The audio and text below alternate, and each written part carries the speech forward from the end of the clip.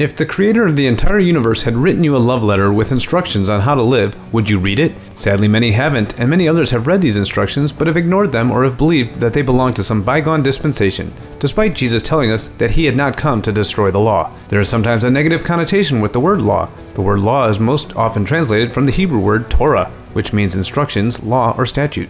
While some may associate Torah with bondage or something negative, the Bible paints a different picture. 1 John says, "For this is the love of God, that we keep his commandments, and his commandments are not burdensome." God's instructions not only tell us how to live, but how to fulfill the most important commandments of loving God and loving others. The biblical definition of sin is transgression of the law. It is the lawless that Jesus removes from his presence in Matthew 7. The coming Antichrist, or son of perdition, is also known as the man of lawlessness, one who is without Torah. Paul is often misquoted as saying that the law was done away with. However, his actions and writings hold contrary to that position. Do we then make void the law through faith? Certainly not. On the contrary, we establish the law. Therefore, the law is holy and the commandment holy, just and good.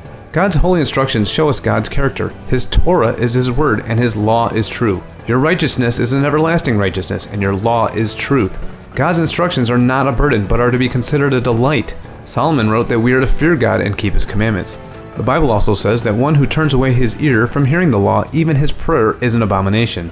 We are not saved by works, but a desire to be obedient to God's instructions is a fruit of one's salvation.